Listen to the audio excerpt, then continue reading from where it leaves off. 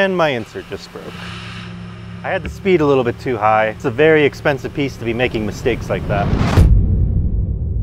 This material is Waspaloy. It's a material that you see all the time in aerospace applications, and this is actually my first time running it. I've ran materials similar to this, like Inconel and Hastelloy, and we used to run those all the time back in the day when we did aerospace parts. But this is my first time running this particular one. Running tough materials like this can be intimidating, but like my dad always says, speeds and feeds are king. With the right ingredients, the right speeds and feeds, it'll set you up for success. And that's what I'm going to give to you in this video. Today out of this Waspaloy, I'm going to be making an aerospace fastener, the type you would see all the time on aircraft. And on the end of it, it's going to have an 8-point bolt pattern on it. So let's see what it can do. So I had the camera guys film our aluminum setup piece, just because I thought it'd be a good idea since I can run it without coolant and you'd be able to see the tool paths a little bit easier. But I did change up a few of the passes afterwards, so there might be a few differences. So the first tool we're running is a CNMG 433 rougher, and this is a KCS 10B insert. It's really good on super alloys like Inconel, Monel, and Waspaloy. So I'll play the preview here. We're gonna face the part, and then we're going to rough out the OD. The OD rougher goes a little bit past the overall length of the part, and that's just to give us a nice clean surface when we part off the part. And I also programmed a small little taper into the roughing pass, just because the option was there in Mastercam, and I was hoping that it would help with tool life.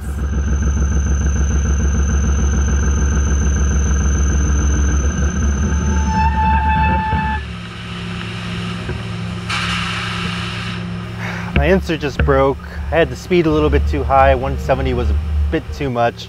So let's drop the speed and give it another go.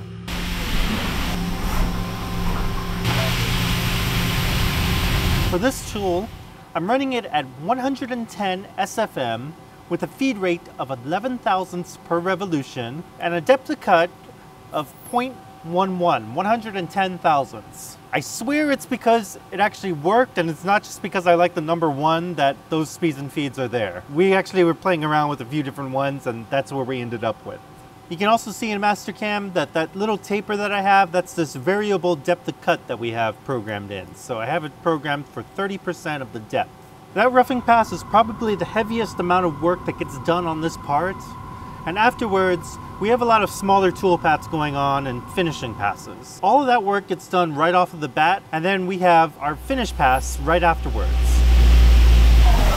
So the next tool we're running is a CNMG 431 finisher, and that's also a KCS 10B insert. For the speeds and feeds, I'm running it at 120 SFM with a feed rate of 2 thousandths per revolution. Just a hair quicker on the spindle speed, but we dropped the feed rate all the way down to get a good finish.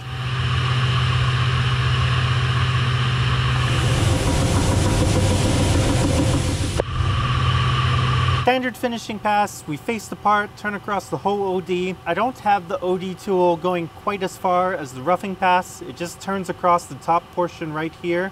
And that's because we're going to be roughing out all of that other material on the second side. I just wanted the rougher to turn past it just so we had a nice clean surface for the part off tool, but the finish pass can stop right there.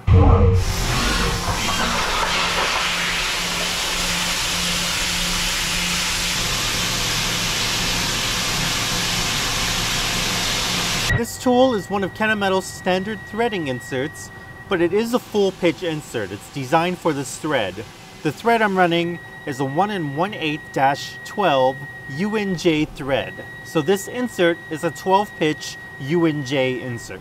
So this threader is running at 225 RPM, which puts it at about 80 SFM. It's running specifically for the feed rate of the insert. For the feed rate, we divide 1 divided by 12, which gives us 83 thousandths per revolution.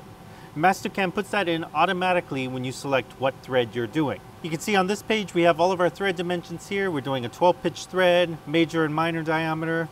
That's all set. So I have the thread parameters set at equal depth, and for number of cuts, I selected 24 cuts. We're going on the lighter side because of how hard this material is, and because the threading pass goes a little bit fast.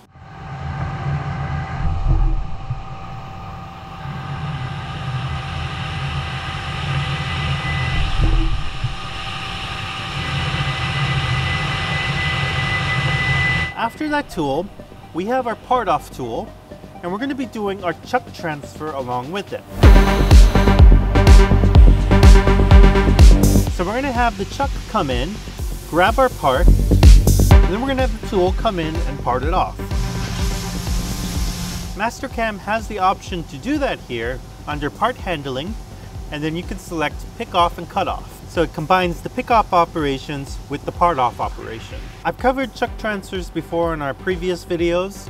The one thing that's new when you select that is that you have a lathe point operation here, and that's to bring the part off tool above the point where it's going to part off. When you do chuck transfers, you already have the top or bottom turret moving out of the way for the second chuck to come in to grab onto the parts. But now we called up a specific tool, and we have offsets in there to put that tool at the point where it's ready to part off. So I just made sure that I select what tool I'm running and make sure my tool angle is set so the tool is vertical and flipped in the right direction. And then you can see in our pick-off operations down here, we have our actual cutoff operation. So this just continues off from where we set it. We make sure we have our actual speeds and feeds in there. So I'm running it at 100 SFM with a feed rate of 1.5 thousandths per revolution. And I also put a peck cycle in this part off tool just because I was a little bit worried about the part off tool. It's a good insert, it would have been able to handle it, but I didn't want a long stringy chip because I was running that tool a little bit slow. So I have a peck every 25 thousandths with a retract of 25 thousandths.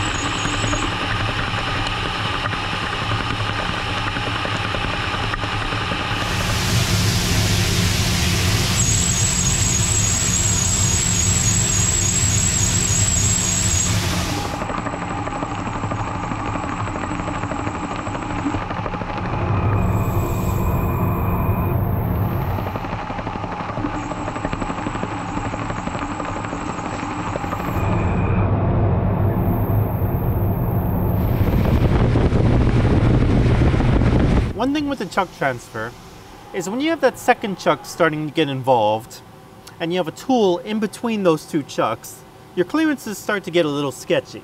Yes! Now I could have turned, and you've seen Travis do it sometimes on his machine, where he turns the second side jaws on the OD. It gives him a little bit of room. But for what I was doing, I don't even think even doing that would have given me the clearances I wanted. So what I did was on the chuck transfer, it's only grabbing on to the front part of the OD. But then after it's all done with the chuck transfer, I had a pause in my program to where I unclamp the part and I shove it all the way back into the jaws. I can do this on this part because I don't have any milling operations or anything that needs to be clocked specifically to any features that were done on Op 1.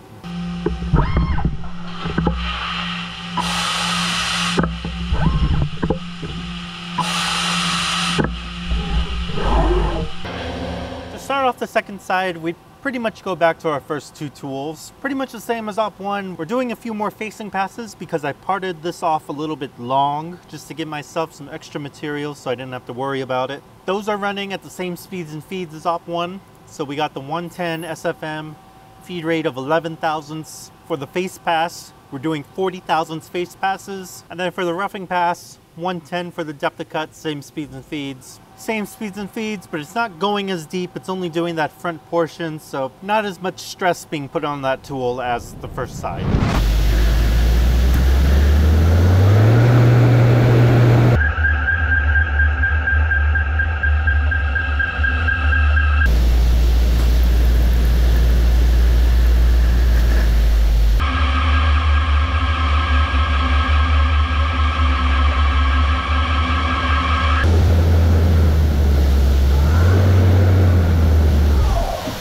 Afterwards, we have our finish pass again, same speeds and feeds as before, 120 SFM with a feed rate of 2 thousandths per revolution, facing the part and then turning the OD.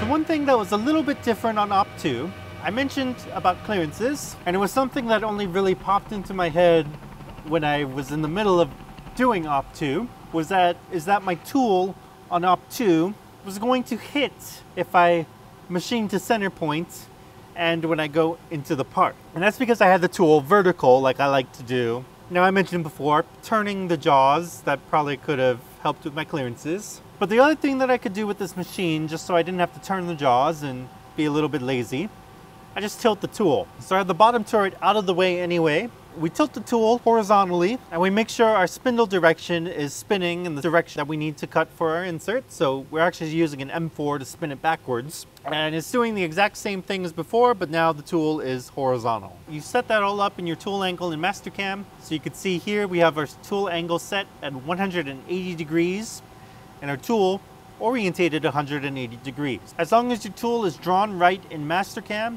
it'll spin the spindle in the proper direction depending on what you set that tool orientation at.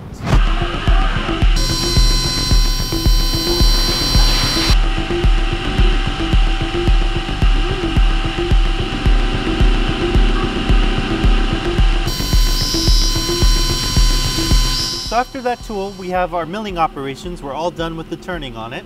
And for the roughing operation, I'm using a 1/4 inch Harvey 1 TE.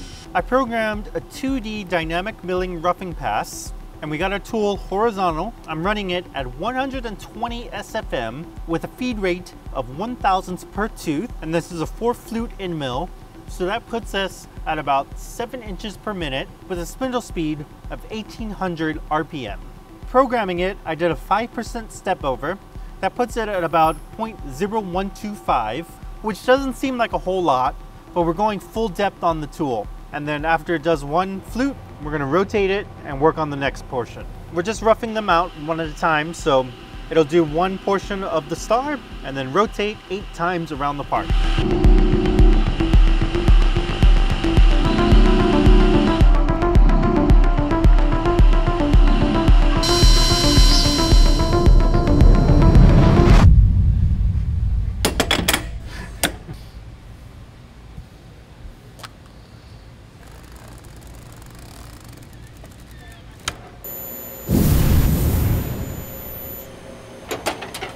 Cooling ring.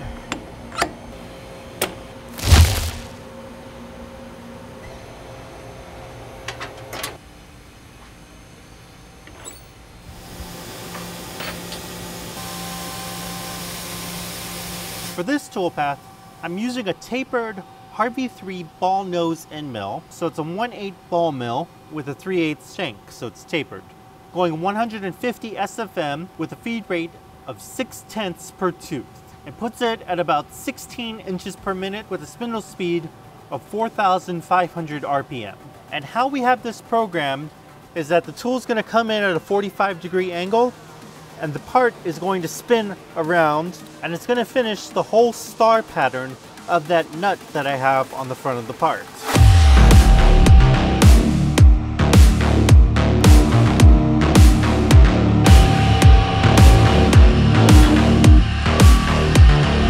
The way we did it was we made a morph toolpath in Mastercam, and I actually created some extra surfaces and separated the geometry of that star pattern and extended it out a little bit. But you can see here we have our surfaces. It perfectly follows that pattern. The tool locks into place and it's just going constantly around the part. I have the step over at 3 thousandths, which is a little bit overkill, but I wanted a good surface finish on this nut.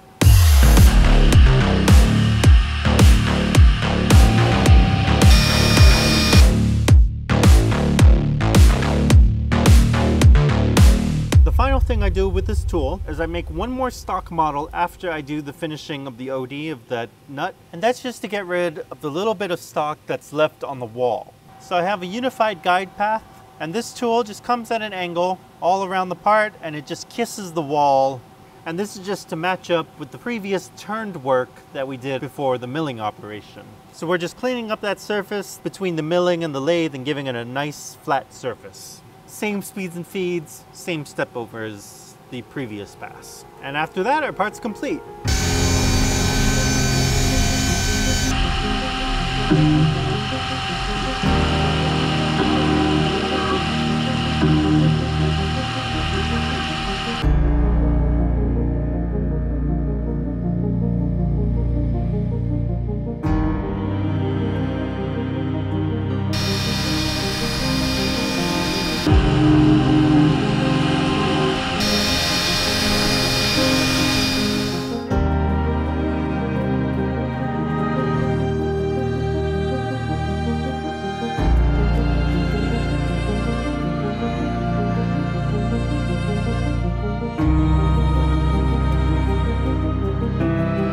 So that was making a Waspaloy fastener. It was really fun machining Waspaloy, a material I've never done before, and it had its own challenges, but I was able to use a lot of the experience I had cutting Inconel and apply it to Waspaloy. I will say, just like Inconel, it's just as unforgiving when you're playing around with the roughing passes trying to get a good roughing pass because of the work hardening. So once you have your speeds and feeds dialed in, it's really smooth, but at first when you're still playing around with the material trying to figure out where to cut it at, it's a headache.